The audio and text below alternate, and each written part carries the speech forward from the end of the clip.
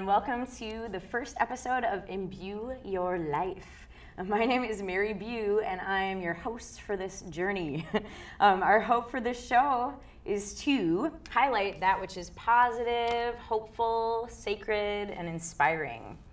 The word imbue, it's a little known verb, which means to permeate, infuse, or inspire. And we hope to do just that, inspire you with conversations, practices, and ideas that we'll be featuring. A little bit about me, and then I'll introduce our first guest. I'm a lifelong musician, a yoga instructor, and a studio owner. I own a little yoga studio in South Minneapolis called Imbue Yoga, hence the name Imbue Your Life. The music I write weaves my psychology bachelor degree, poetry, dreams, the natural world, and it's sometimes kind of crass and has some societal overtones and some of my weird sense of humor.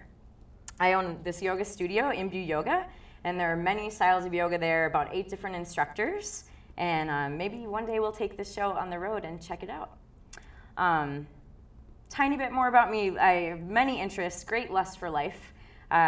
And I'd like to give you a disclaimer that I'm not an angel and by no means claiming to be this spiritual guru or anything. I have a lot of vices, and as a musician, I feel like practicing yoga and playing music in bars really balances each other out. But taking me out of the picture, the guests I plan to bring on this show and the topics and teachings we'll focus on are well beyond me and hopefully will bring benefit to your life. Things that we can do in our everyday to find bliss and a little more hope, because let's face it, we all could use a little more hope. For our show today, since it's February, I'm not sure if this will come out by Valentine's Day, but I wanted to focus on love, compassion, and the divine feminine. And again, we could all use more love in our lives. So with that, I invited one of my master yoga teachers, Miss Tara Cindy Sherman, to be my very first guest. I met Tara while at my 300-hour teacher training at the Yoga Center of Minneapolis. And I'm halfway through the training, pretty behind. I have a lot of work to do. A little bit about Tara. Tara received her first 200-hour yoga teacher certification at Expanding Light in Grass Valley, California, back in 1993. She's been at it for a long time. And she's been teaching yoga ever since. That same year, she was initiated into the tantric form of meditation known as Kriya Yoga, as taught by Paramahansa Yogananda. I was not going to try and say that. So Tara is also certified in dance kinetics from Kripalu, Atma Yoga, Ashtanga with Doug Swenson, Yoga of the Heart, Cardiac, and Cancer with Nishala Devi. Am I saying that right? Yep. Jai Prenatal, Yin Yoga, Yogic Mystery School, and a trip to India with Russell Paul studying Nada Yoga. Wow, so cool. Vinny Yoga with Gary Krafso, and I'm assuming meditation with Sally Kempton at Mount Madonna. Over the years, she brought together all of her favorite teachings and experiences into what she's named Radiant Shakti Flow, which incorporates the Hindu goddesses, ritual, chanting, drumming yoga warm-ups, creative movements, and yoga nidra for a full experience of the sacred. And that is what we will be chatting about today. Hi, Tara. Hi, Mary. I'm so glad you're here. I am too. Thank you for having me. I'm thrilled to be here and honored to be your first guest. So back at you. Thank Yay, you. we made it work. So I'm just going to rattle off a bunch of questions and we'll see what comes up from the ether. So I read that in your bio as a young woman, you had a few experiences that sort of inspired this spiritual path. One being reading Siddhartha. Yes. And also gazing into the flame of a candle. Can you speak a little bit about your background and perhaps tell us some of the pivotal or juicy points that led to you developing your Shakti Flow? Yes, absolutely. So, yes, I read Siddhartha. I had friends turn me on to that book when I was like 13. And it just made such an impression on me that I became a vegetarian. Awesome. And as I said, I taught myself to meditate. I don't know if I taught myself, but I discovered meditation through the technique known as Trataka, staring into the flame of a candle. And so, and just trying to empty my mind. And I only stuck with it for about 6 months, But then about 15 years later, I came back to meditation. And that's how I became a yoga teacher. First was through the practice of meditation. And so in those early, when I returned to meditation, in those early days, I would just search the half-price bookstore and find all these treasures and gems. And numerous times I picked up the book Autobiography of a Yogi by Paramahansa Yogananda and put it back. Something drew me to the book, and something inside me made me put it back. And so eventually I had a dream where I went into a used bookstore in a woman's home.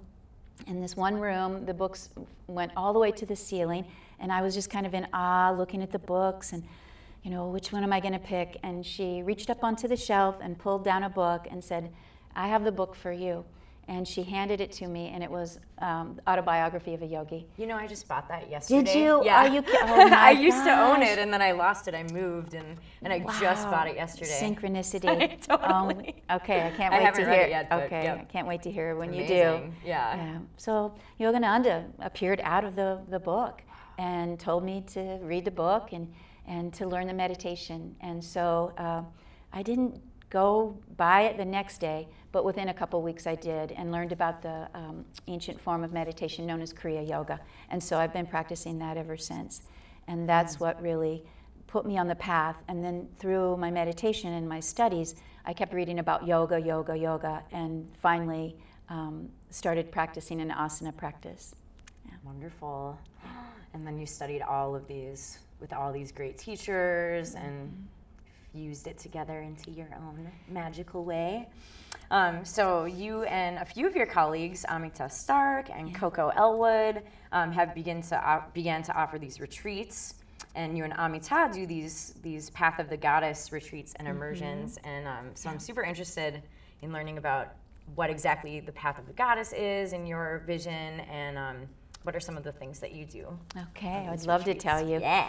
So that's my passion, the goddess, the feminine face of the divine. Early on in my studies, I was drawn to goddesses the world over of all different traditions and mythology, but the Hindu goddesses really spoke to me the most. And so I've been studying the goddess as long as I've been practicing yoga, and I met Amita at Mount Madonna. I was taking a retreat with Sally Kimpton, a meditation retreat, and Amita was there chanting for it. And we hit it off, and come to find out she's from St. Paul and would come home during the holidays to visit her family every year. So we just started connecting that way and doing kirtans together with Coco. And then the more we got together, the more our love of the goddess came out, and we sort of brainstormed this whole Path of the Goddess. We just are getting near the end of our first 6-month immersion with women studying the faces of the feminine in the divine the world over.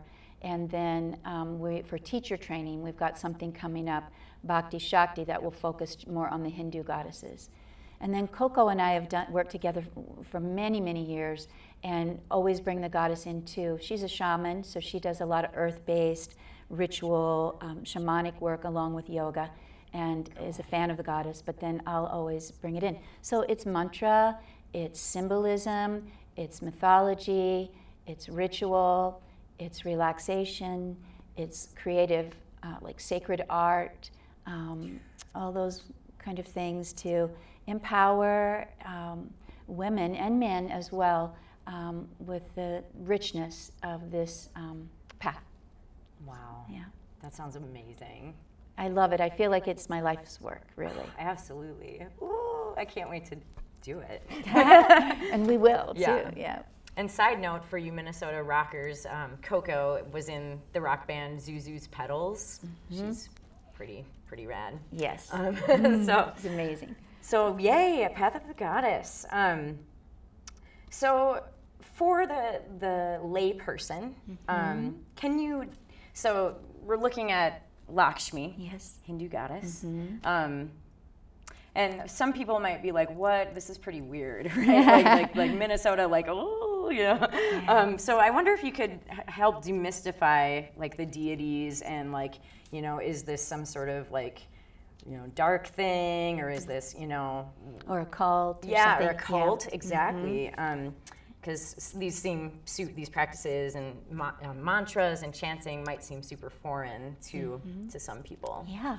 So the archetypes are explained as energy, forms of energy that exist in us and in the universe. And so when we do these practices, and they seek to tell the story through symbolism, through myth, through sound, and eventually images. But first they came to the seers as forms of energy that they developed into mythology and then sound vibrations.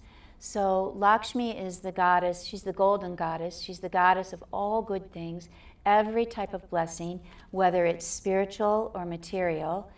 She is to aid one with fertility, with love, with family, with goodness, abundance again. And yeah, so I mean, honestly, it's like we can work with these archetypal energies through images and through symbolism and through mantras, but we can also view them as real on a different plane of existence, or we can just view them as mirrors that reflect parts of ourselves and energies that are already in us, either awakened or latent or somewhere in between. So when we work with the goddess, it's helping us to align with an energy greater than ourselves, that which we seek to embody. And on the other hand, it's helping us realize that we're already connected and we just don't know it. So on the one hand, we can draw down energies that are greater than ourselves. On the other, we can just remove the veils that keep us from remembering these qualities, these energies that are in us and each other. That's so beautiful. And I just love the imagery with a lot of these deities. Every single thing has a lot of meaning. You know, the lotus and, you know, the jewels that she's wearing, and I'm sure like every single little symbol can be delved into and just expounded upon. Exactly. So that is awesome.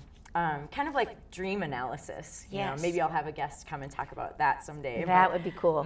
Yeah. That's like one of my things. And me too. You had a big dream that kind of opened up your path. So that's pretty neat. So in a little bit, well, we'll be talking about some of the symbols that we brought for our altar here that Tara brought. And we'll be eventually doing some chanting and singing a mantra. Can you talk a little bit about what mantras are and why they're helpful? Yes, I can. Great. So mantras are energy phrases, and there are 3 types of mantras that come to us from India. And the oldest are known as Shakti or Tantric mantras. And they're single seed syllables that encapsulate energy. And we can string those seed syllables together, one after the other, or we can chant them individually. And so they encapsulate the essence of nature, of our chakra system, of these energetic intelligences, the deities. So the Shakti mantras are single seed syllables that are like time-release capsules that we chant, and again, to connect with something greater than ourselves, but also to remove the veils that keep us from experiencing that and knowing that. So those are the oldest mantras. Then came the Vedic mantras, and those are more precise, more complicated, and a little harder to learn. And the Vedic mantras really represent the macrocosm. Many of them are prayers for peace and for healing and for the entire universe. Some of the Vedic mantras are attributed to deities, but many of them are simply prayers for peace. And so the Shakti mantras, the oldest, relate to the microcosm, and the Vedic mantras that came next relate to the macrocosm. And then we have the most recent form of mantra, which is bhakti, or kirtan, call and response, devotional chanting. And what that often does, today we'll chant together, but often there's a lead person that does the call, and then the group does the response. And that raises the energy and opens the heart. It's the path of love and devotion, and it really joins the micro and the macro together in that call and response. And so it actually was a I heard from one of my teachers when I went to India, that the Bhakti movement really was sort of protest against the Vedic mantras at that time, because only the Vedic male priests could chant those mantras. Wow. So around the time of the Bhagavad Gita came the whole path of Bhakti and the Kirtan, where the people could take back the power and chant and be elated and moved by the chanting. Wow. Yeah. As a singer, mantras are really starting to resonate with me, and I read that they heal us too. Yes, and just, I mean, I've been doing a chant to Ganesha. I kind of think of them as like love songs to the quality that you want to bring into yourself too.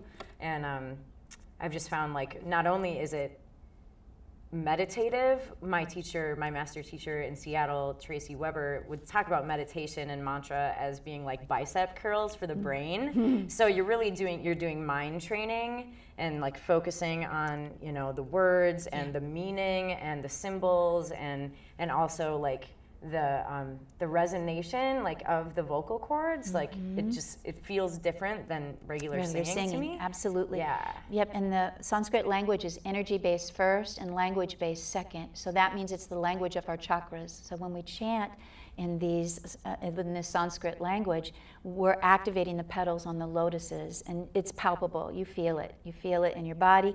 You feel it in your mind. You feel it in your heart. Yeah. Well, what are chakras then, for people who don't know? Chakras are energy centers, and in the world of Tantra we have 3 bodies, and one is a physical body, an energy body, and a more subtle causal body. And so in the energy body, or that's actually called the astral body, are these rivers of energy that flow through us and around us. And there's one large river that runs along the line of the spinal column. That's the largest river. And the second and third spiral around it like the DNA, representing the opposites within us, the sun, the moon, the masculine and feminine. And where these mighty rivers cross, whirlpools of energy happen. And those are energy centers known as the chakras. They're like spinning discs, wheels. And it's very entailed. Wow. Well, that was just poetry flowing out of your mouth. Oh, thank you. Yeah, okay. So one of my last questions before we start to talk about some of the things that you brought, what brings you bliss in your daily life, Ms. Tara? Oh my gosh, I know that, I knew you were gonna ask. Like, well, of course I love bliss. Who doesn't love bliss? My children, of course, my grandchildren, and my friends, and my students. Teaching yoga brings me bliss.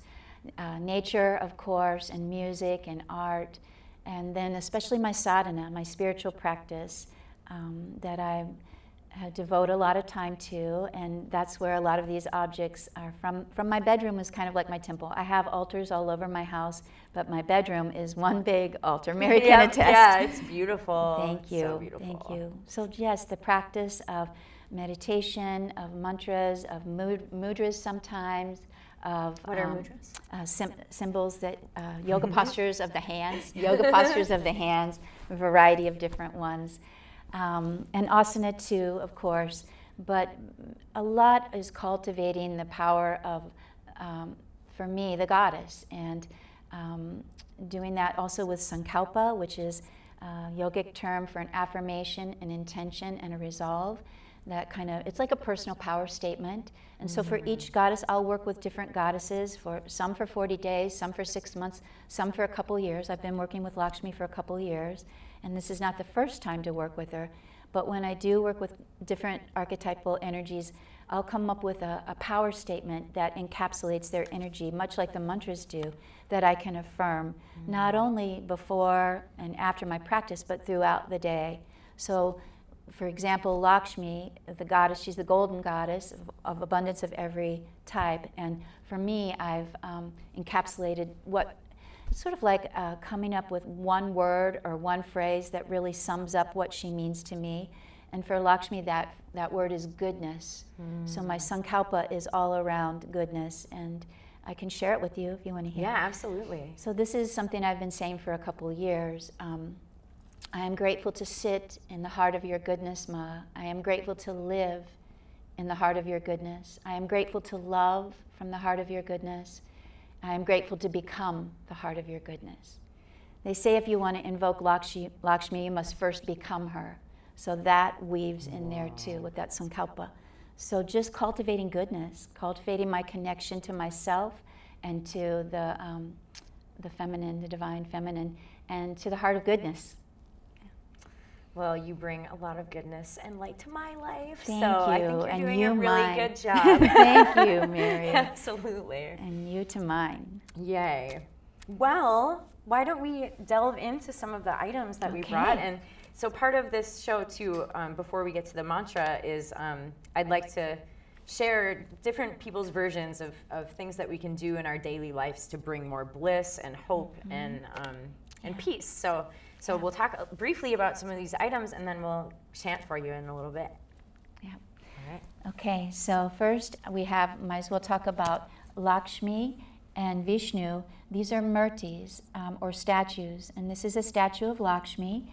And many times you see her coming out of a lotus, but in this one we don't. We just see her with the lotuses in her hand. And then Vishnu is her consort, and he has he's sitting on a lotus and has those beautiful snakes rising up from behind his head. Both of these two are said to be of the energy of preserving, or sustaining. In the Hindu pantheon, every god or goddess is either of a nature to create, sustain, or transform.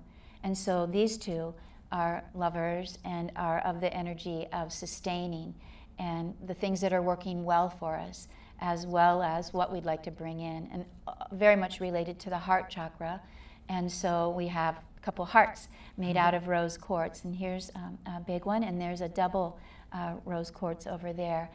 And so that just, when we look at to gemstones and what they symbolize, most often the rose quartz is related to the heart and to love and to lovers. So my mala that I use for Lakshmi is also rose quartz. And in the early days when I started meditating and practicing Kriya, I had one mala for all the different chants that I would do and my meditation. But as time went on and I started practicing to different deities, different mantras, different archetypal energies for longer periods of time, I would get a different mantra for each energy, basically, especially if you're going to do it for 40 days or 40 days, maybe not as much, but 6 months or a year or two. And then the mala holds the energy. It's like prayer beads, holds the energy of that mantra, of that sankalpa, of that essence. And then when you can loan it to a friend or put it on when you're feeling down or you need to ground or you need to study. And so rose quartz for that mala, but you wouldn't have to have rose quartz. I just chose that. And then we have a couple lotuses because Lakshmi is said to emerge from a lotus in the seas of sort of the cosmic waters. And there's a vast, long story about her creation, but she rose up from the cosmic seas in a lotus, kind of like Venus, the goddess Venus emerged from a shell. Yeah. Isn't it just beautiful? Yes, and we have an image that I think they'll show later of Vishnu and Lakshmi as well. Well, in the cosmic waters, actually. Yeah. Yay. Yeah. Well, thank you so much, Tara, and we'll start to chant in a little bit. But before we do, can you tell me some of your upcoming retreats or workshops? Absolutely. I'm happy to. I have to get my glasses and dates. Kind of want to, I'll tell them in order. Yeah. Yeah, so up in the spring and the summer. Exactly, yep. So on February 17th, if this is out by then, I'm doing a workshop called Self-Love Sadhana. So it's a 2-hour workshop at the Yoga Center of Minneapolis. You can find it on their website, of how to cultivate more love in your life. On the path of the goddess, the more you love yourself, or the more you love the goddess is kind of like the more you love yourself, and the more you love yourself, the more you love the goddess, and it's just this big love fest, and then you love your life more. And so anyway, just want to share about my sadhana and help folks find perhaps a self-love sadhana. I do meditation teacher trainings and yen teacher trainings for the teachers out there. Those will be on my website, taracindysherman.com. Amita and I will be doing a retreat at the Shire for the Path of the Goddess in May 10th through 13th. And Coco and I will be doing a retreat with shamanism, yoga, and goddess work at the Christine Center, September 14th to 16th. Sweet. And then our next 6-month Path of the Goddess starts in November 10th. This one is for women only, but we're talking about coming up with something of the Path of the Goddess or the Path of the God for men as well. So all these things will be on my website and on Yoga Center's website as well. Wonderful. Well, what a pleasure, and thank you so much for your time and your beautiful answers and poetry. Oh my gosh, thank you so much. I've enjoyed being here, and thank you for having me, Mary Bue. My pleasure, and we'll start chanting for you in a little bit. Thank you. All right, we're going to chant a beautiful mantra to you about Lakshmi. Tell us about what it means, Tara. Okay. Well, the mantra is Om Shrim Maha Lakshmi, Om Shrim Maha Lakshmi, Lakshmi Ma, Ma, Ma, Ma. So Om is the mother of all mantras, and Shrim is Lakshmi's bija, her seed syllable, her encapsulated essence. Maha means great, and Lakshmi is her name. So we're just invoking and aligning and celebrating and honoring that energy of all good things. Let's do it. Okay. Om Shri Mahalakshmi, Om Shri Mahalakshmi, Om Shri Mahalakshmi, Om Shri Mahalakshmi, Lakshmi Ma, Ma, Ma, Ma, Lakshmi Ma, Ma, Ma, Ma,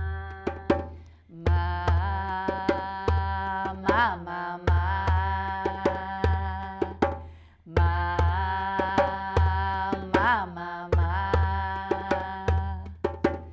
Om Shri Mahalakshmi, Om Shri Mahalakshmi, Om Shri Mahalakshmi, Om Shri Mahalakshmi, Lakshmi Ma, Ma, Ma, Ma, Lakshmi Ma, Ma, Ma, Ma, Ma,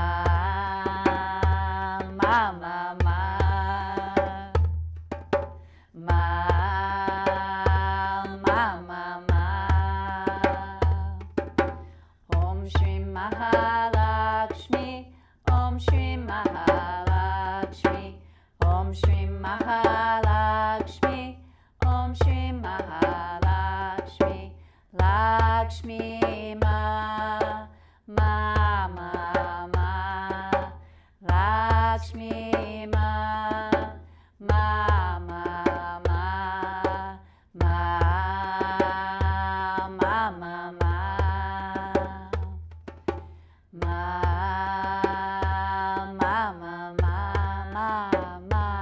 Ma, Ma, Ma, Ma, Ma, Ma, Ma, Lakshmi Ma. Thank you so You're much, so Tara. welcome. Thank you all for tuning into the first episode of Imbue Your Life. Imbue Tube, as I like to call it. Namaste, be well. Namaste. Thank you. Schlepping estates.